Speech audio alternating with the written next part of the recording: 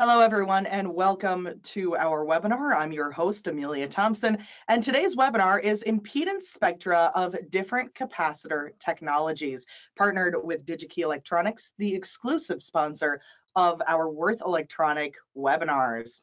Joining us back in the studio is Dr. Renee Kalbitz. He's a product manager for our capacitor and resistors division at Würth Electronic. Now, if you have any questions during today's webinar, please feel free to ask them in the questions box, and we'll get around to answering them at the end. If your question does not get answered, or if you think of one a little bit later, simply email us at webinarteam@we-online.com.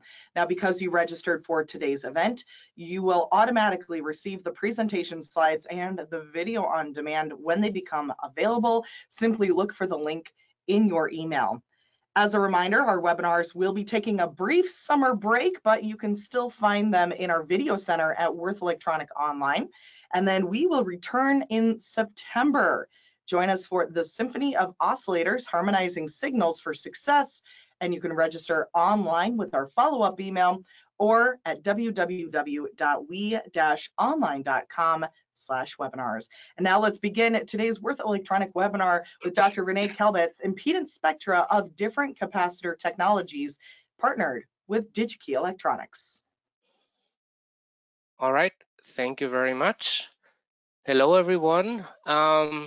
As already announced today, I would like to talk about impedance spectra of capacitor technologies and how to interpret them. My name, as already mentioned, is Renee Kalbitz. I'm working in the capacitor department for Würth Electronic.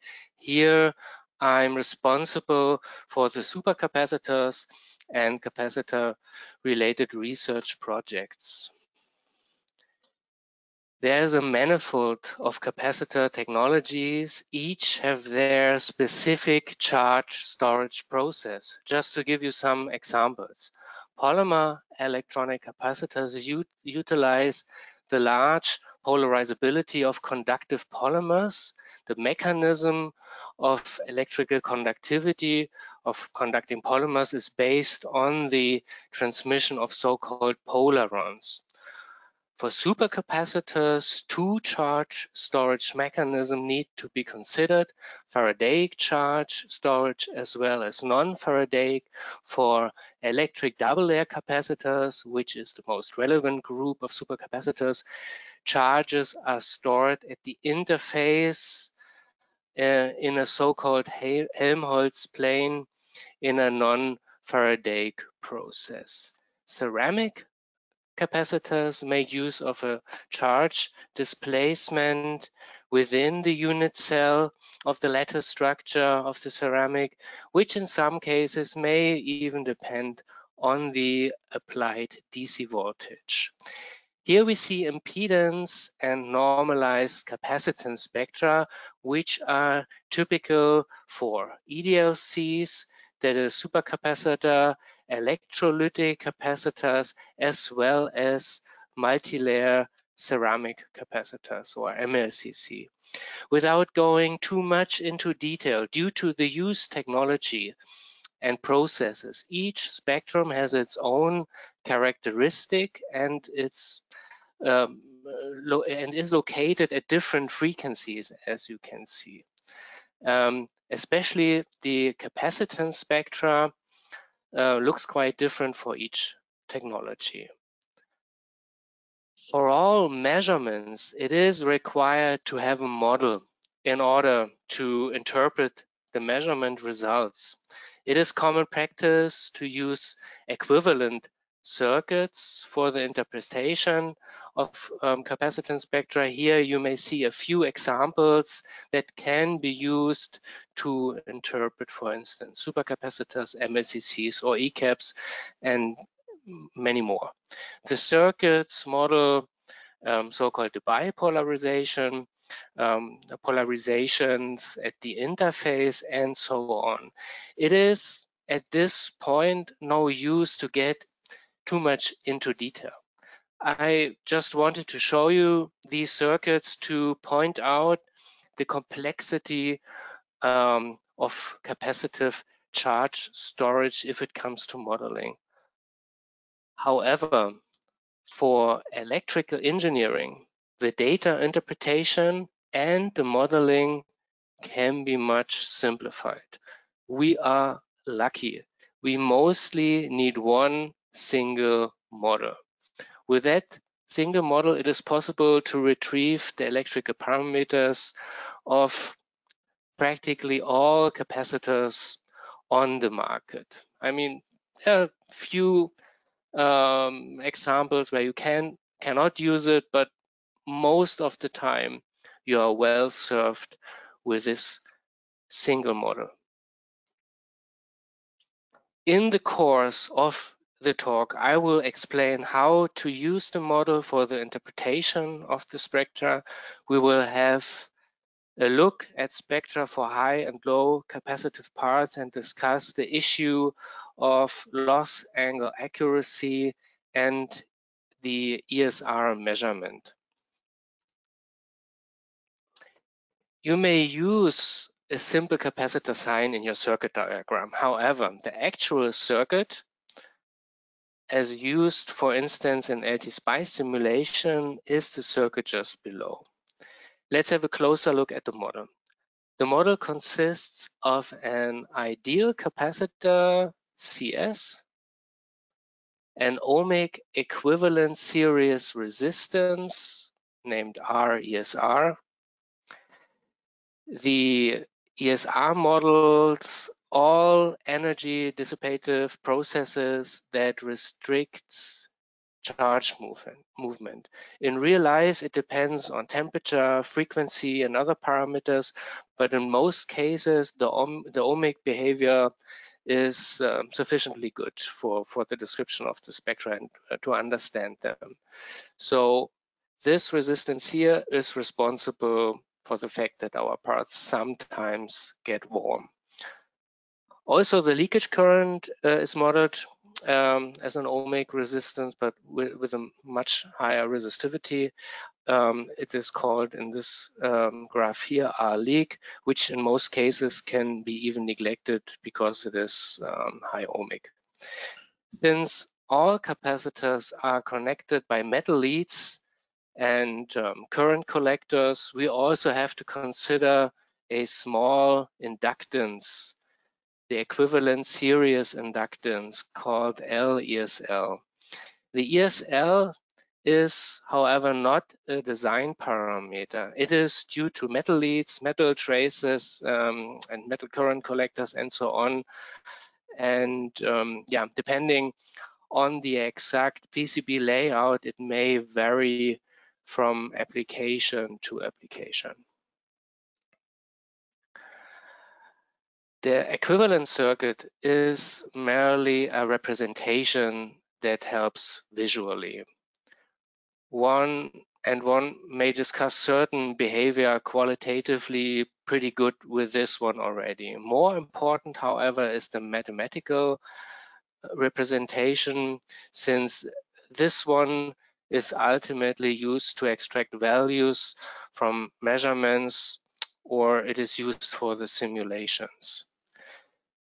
Again, we do not need to discuss the formula at this point. I just want to show you that it is a function with a real and imaginary part that consists or that contains all the elements or parameters of the equivalent circuit, which I have just discussed. So you will find all the values which are here are somehow also modeled here.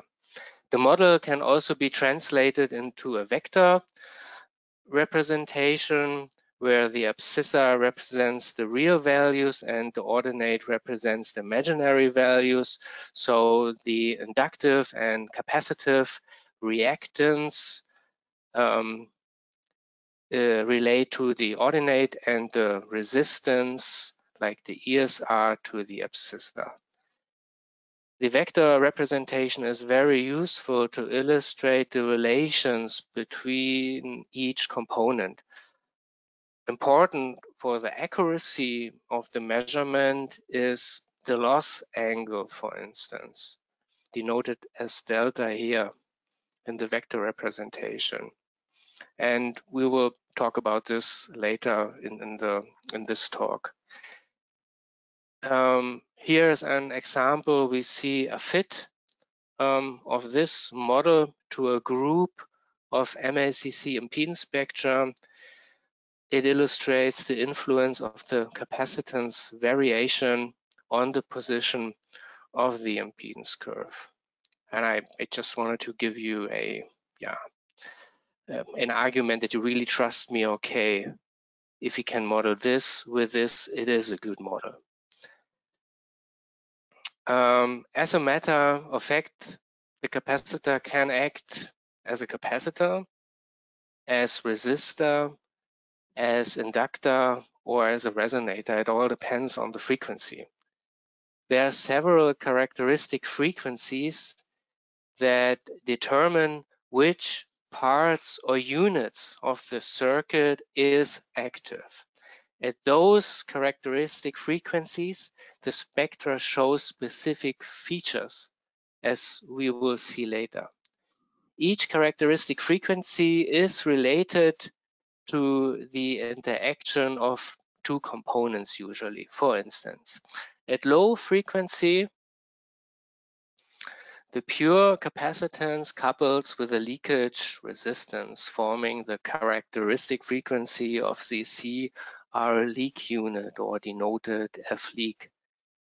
In the mid and high frequency range, the capacitance may couple either with the ESR or with the parasitic inductance, forming the FRC or FLC frequency. Also at high frequencies, the ESR can couple with a parasitic inductance, and that usually happens at the frequency I denote as FRL. Before we go to the measurements, let's have a closer look at the impedance spectra calculated by the model. The advantage of the theoretical graph is I can show the behavior of the entire spectra over a wide frequency range and discuss all features very nicely. Here I have calculated the spectra with values based on a film capacitor with a capacitance of 4.7 microfarads. It may serve as an example for low capacitive parts. How can we interpret the spectra and what data can be extracted? The most important feature in this graph is the minimum at the characteristic frequency of the LC unit. At this frequency, the spectrum has a sharp minimum. The position is determined by the capacitance and the parasitic inductance. The ESR measurement is most accurate around this region. The minimum value of the impedance is actually the ESR at this specific frequency. Towards higher frequency, we see an increase of impedance. In this region, the spectrum is dominated by the parasitic inductance. Thus, it acts as an inductor.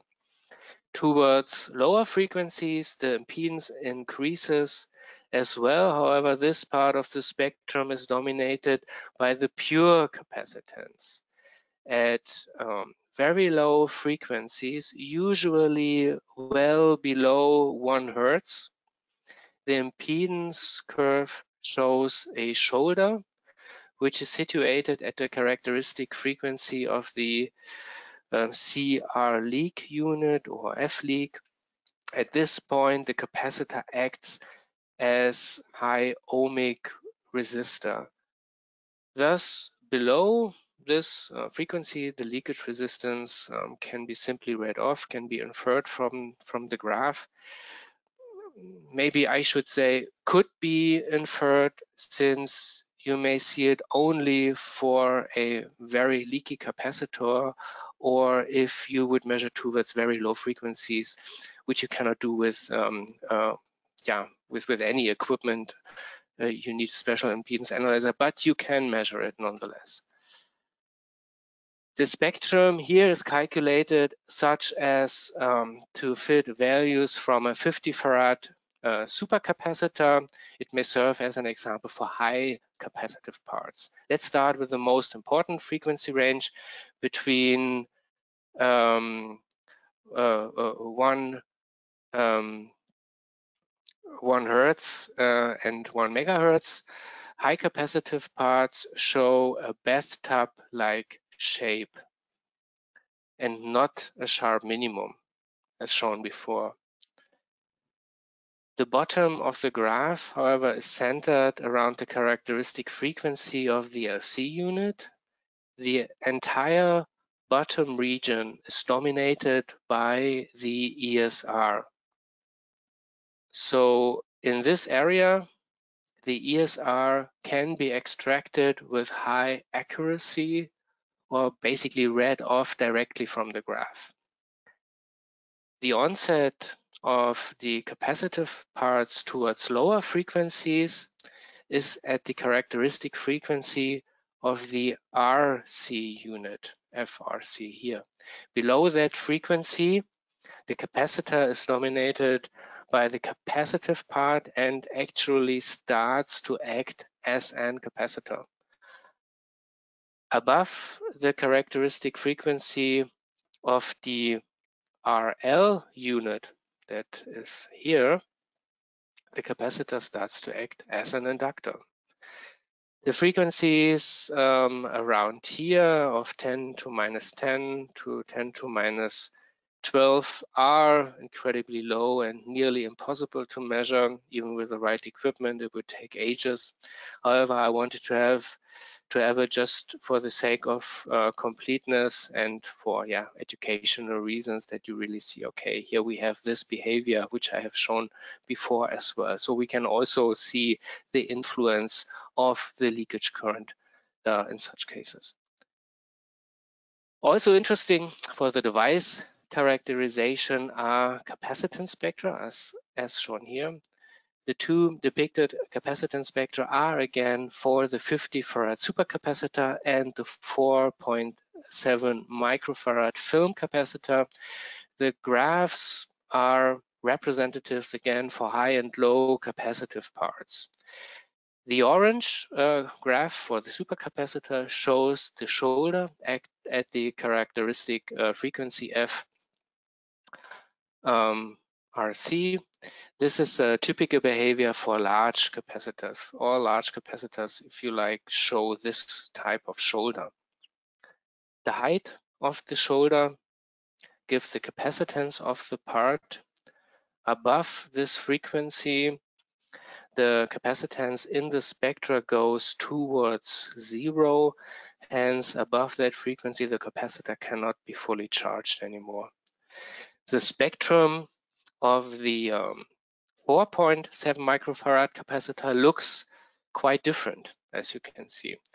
That is what typically capacitance spectra of low capacitive parts look like. At low frequencies, they show a clear capacitive behavior. The most striking feature, however, is the strong asymptotic behavior at the characteristic LC frequency. At this point, capacitance and parasitic inductance leads to a resonating behavior, and above the characteristic LC frequency, the capacitance again actually tends towards 0, meaning the capacitor cannot be charged anymore.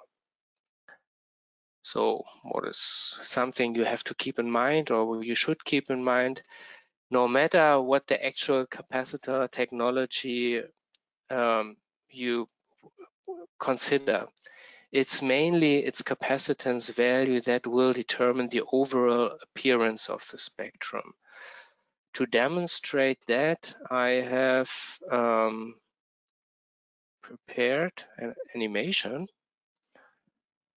I hope I can start this one. The only thing I change here is the capacitance. I go from high to low capacitance, and as you can see, the shoulder changes gradually from this shoulder to this spiky asymptotic behavior. And all I'm doing is changing the capacitance.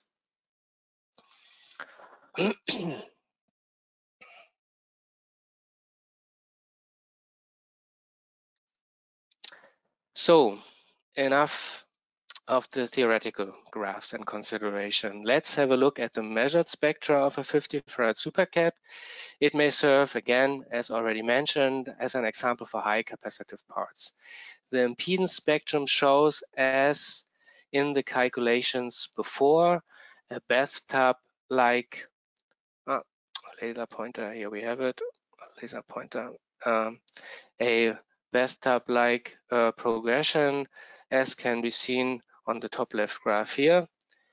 This flat bottom region represents pretty much the ESR of the supercap. As you can see, the curve progression compares to the ESR plot below. That is the real part of the impedance. That is practically, in our model, the ESR. It has a slight increase towards lower frequencies.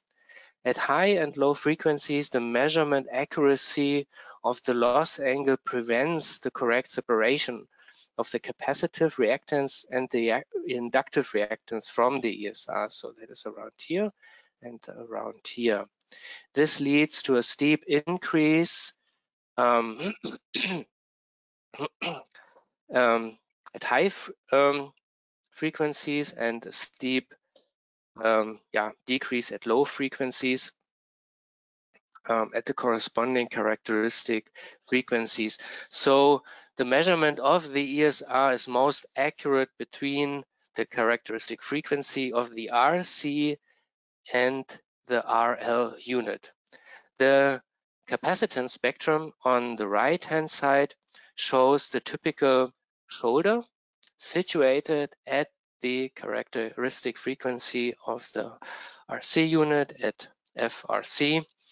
The height of the shoulder gives the capacitance of the device, in this case, around 50 farads. As a representation for a low capacitive part, I would like to show you the spectra of the 470 nanofarad film capacitor. The impedance spectra looks quite different from the one before. It has a sharp minimum at the characteristic frequency of the LC unit. As you know from the theoretical graphs, the minimum value is the ESR at the specific frequency. The ESR spectrum is largely influenced by the capacitive and the inductive reactance. It often does not reflect the actual ESR. I will come to this later and elaborate on that a bit more. Most trustworthy are the results around the characteristic frequency FRC. Towards higher and lower frequencies, it will be difficult for the impedance spectrometer to separate the imaginary from the real part. This usually leads to some kind of U-shaped spectrum with a local minimum around the characteristic LC frequency. The capacitance spectrum does not have a shoulder anymore. It will show this asymptotic behavior. This is actually a physically correct behavior, not just some artifact. The capacitance and the inductance constitute a resonating system leading to this Lorentz oscillation. For the developer, that means you stay away from that frequency. The capacitor can only be used below this frequency of the LC unit. In this region, The capacitance can then also be inferred from the spectrum. In this case, it's a bit higher than the rated one. It's 495 nanofarads. I have mentioned before that the ESR at the low and high frequency cannot be measured correctly. I want to discuss that on the example of low capacitive part. For frequencies well above the characteristic frequency, also below, the loss angle tends towards 0. As you can see here, you have a sharp rise of the loss angle at FLC, but if you go away from or further away from this frequency, it tends towards 0.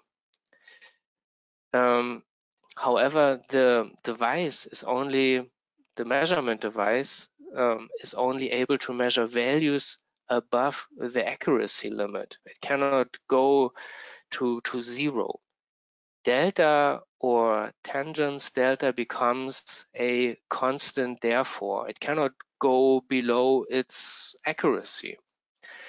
Thus, at some point, the real and imaginary part is not properly separated, and the ESR becomes practically proportional to the capacitive or inductive reactance.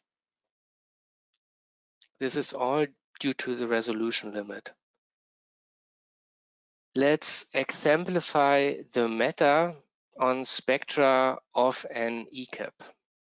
The left graph shows the imaginary part, which is red, and the real part of the impedance. So red is the imaginary part of the impedance, and the blue is the real part.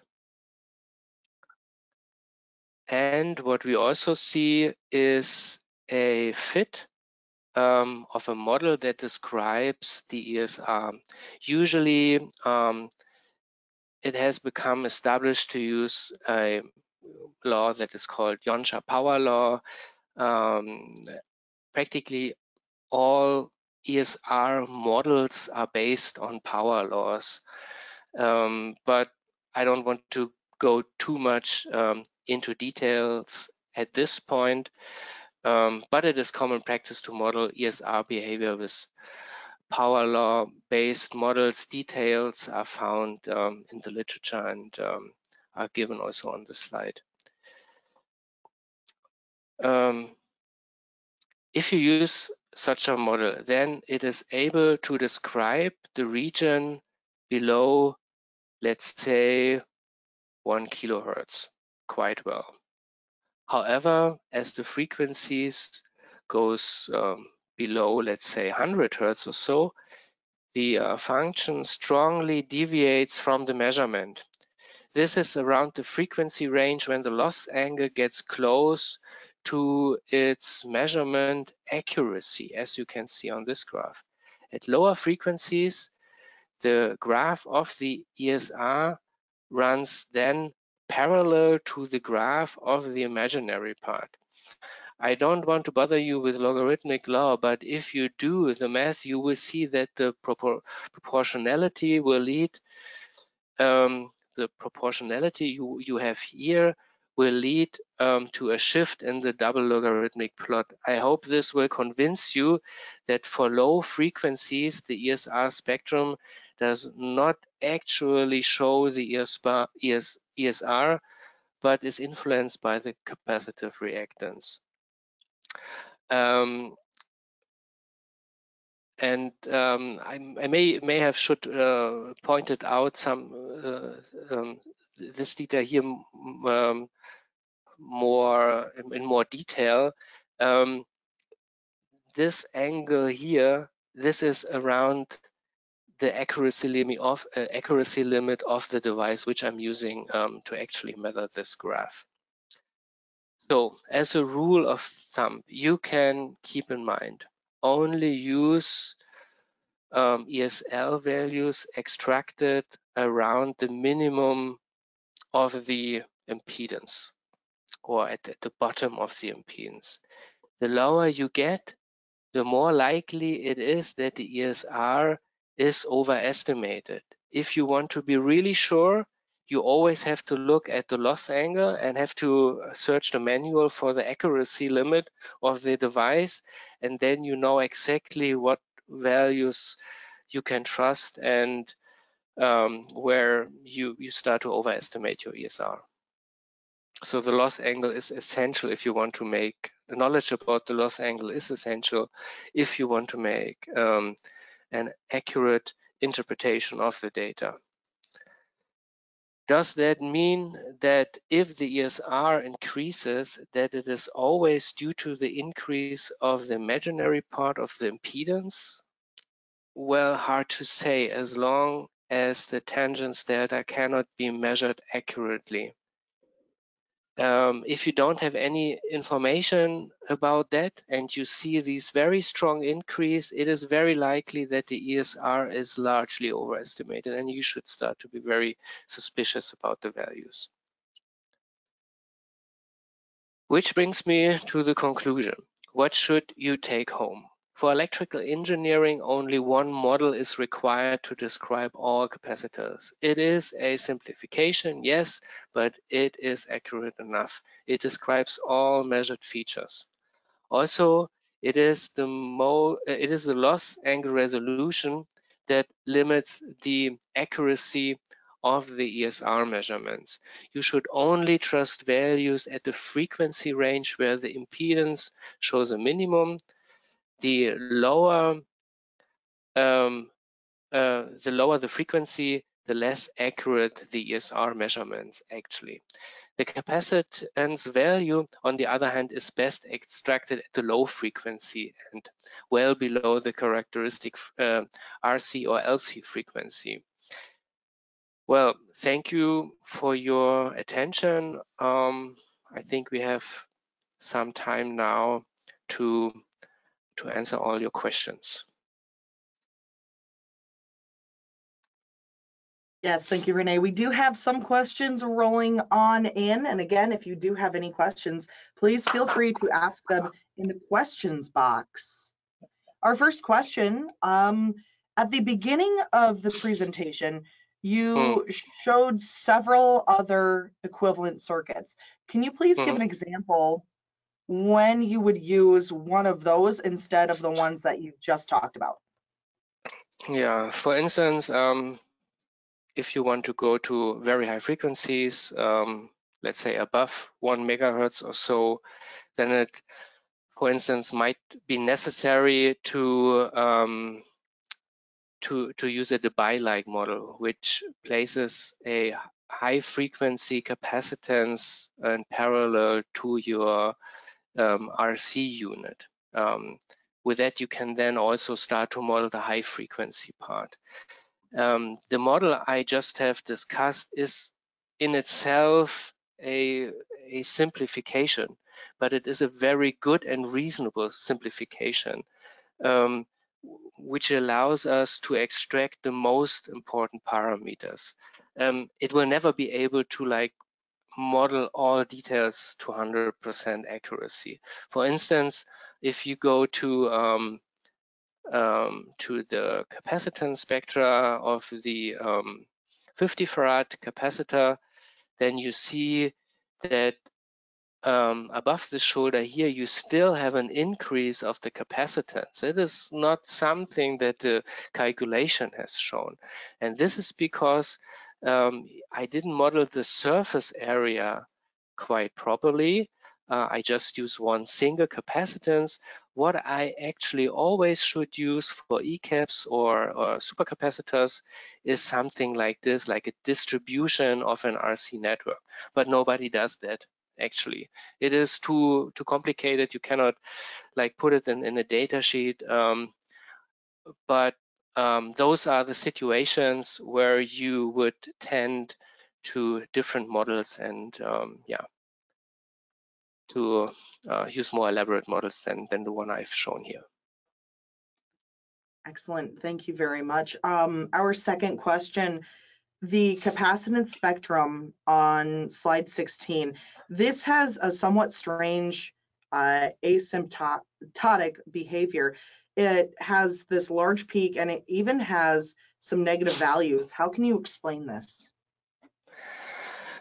This is really like a physical behavior of this system. The capacitance is a measure how good per voltage increase charges can be stored, or more precisely how many charge or how much energy I can store per voltage increase. And it actually means that close to this frequency, I could theoretically put much more energy into this capacitive system as it would have in the lower frequency region where you should run it. But at a very sharp point, and this will be a very volatile point, this whole system then flips to negative values. And that also means that you're kind of out of phase with your excitation voltage. The system, the RC, the LC unit resonates at a specific frequency, as so to speak, and then now you superimpose it with your voltage signal at which you actually want to charge and discharge your capacitor, but the system is not responding to that. And actually, every time you want to add a little charge by increasing the voltage a little bit, the system is out of phase and actually discharges, and therefore you get these negative capacitances. That means your system is like losing energy when it shouldn't. So it's a behavior of a resonator. You always get a capacitance or behavior like this if you have a resonator. So you stay away from it. I mean, you cannot utilize this area in any way because you just shift the inductance by some tiny bit due to some temperature or something. You jump from here to here, and your layout won't work anymore. Okay, perfect. Thank you. Our next question, are supercapacitors polarized? Are they closer to film or electrolytic capacitors? They are symmetric in structure, and they usually EDLC has an activated carbon layer on both sides. So theoretically, it's a bipolar device. However, due to some chemical reactions, one part of the electrode always degrades a bit faster than the other. So in production, they tackle that by making one layer a bit thicker than the other. So therefore, the actual bipolar device becomes unipolar, but it doesn't mean that it gets destroyed immediately if you charge it with reverse polarization, like with negative charge. You shouldn't do that. We only guarantee the lifetime for as you use it as a unipolar device. But yeah, you can actually also charge it to negative voltages if it happens once. It's not so bad, but in a regular layout, you should always take care that it only sees positive voltages. I hope that answers the question. Otherwise, it doesn't need any pre-polling or something. Absolutely. And if the question is a little fuzzy, or if we have any questions later, please feel free to either ask them during this presentation, or you can also contact us at webinarteam@we-online.com. So we have a couple more questions here. For power loss calculations, I need ESR values below the resonance frequency. Which values should I use? Yeah, it's a bit tricky. I mean, usually you can't do much. I mean,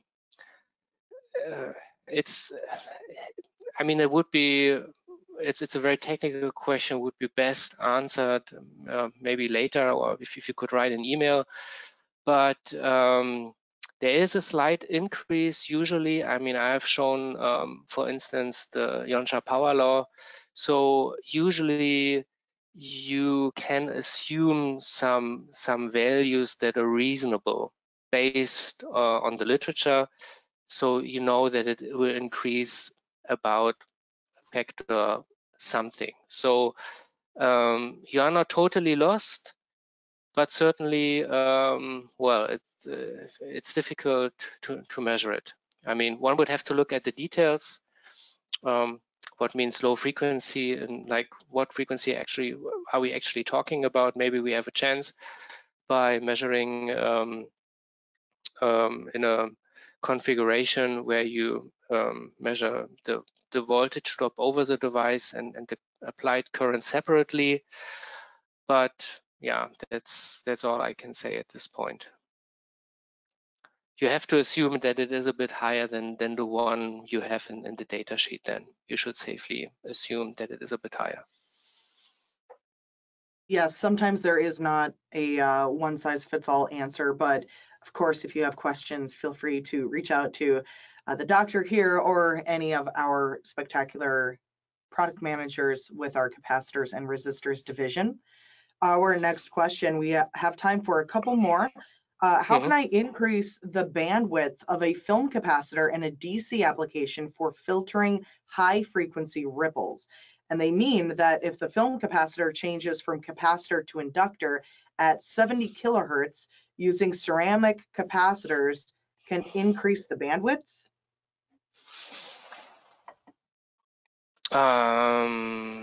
Too much detail.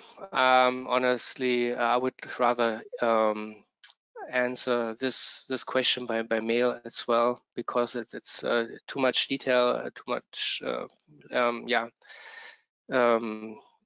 questions I would have to ask back.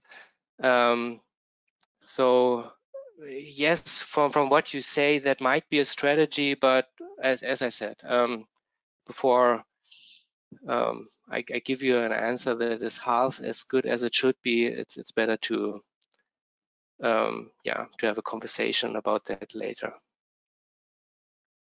I think that's an excellent idea. And to the attendee who did ask the question, we will be reaching out to you after the webinar today. Our final question here, if my system has frequency characteristics at or above the resonant frequency of a particular capacitor, is there a means of dealing with that, like adding a smaller ceramic capacitor?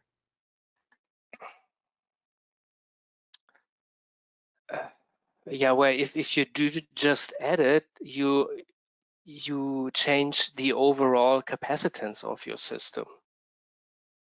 So it's not just like that you add a capacitance and then you somehow shift that asymptotic behavior or that shoulder by some value. It's not going to work. You also then implicitly change the capacitance of the overall system. So it will not be possible to go so easily around that. But the only thing, if you don't want to operate your capacitor at this specific frequency, you would have to use a capacitor with a different capacitance. That's the only the only thing I can think about right now. What that means for the specific applications, I cannot say. Again, that is a rather detailed question. Maybe it's worthwhile to discuss it later by mail or separately by telephone call. But it's not just adding something and then you shift it. It's not that easy.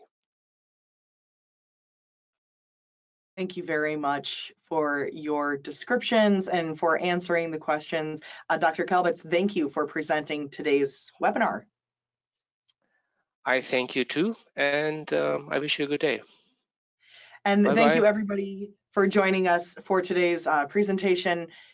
If you have any questions following today's webinar, or if you need a little bit more clarification, please respond back to our follow-up email. That's webinarteam@we-online.com. And don't forget to follow Würth Elektronik or myself on LinkedIn for all of our upcoming webinars. You can also hear this webinar and others in our podcast. You can listen into the Würth Elektronik What's Up radio podcast, where each week we are bringing application notes, blogs, press releases, and our webinars to an audio and video format. And a new episode launches every other Thursday at 6 p.m. Central. That is the What's Up podcast, can be found on all podcast streaming networks, including iTunes, Google Podcasts, Spotify, and so much more. As a reminder, our webinars are taking a summer break, but we will return in September as we present the Symphony of Oscillators, Harmonizing Signals for Success. Register online at www.we-online.com/webinars. I'm Amelia Thompson, and I hope to see you soon. Bye-bye.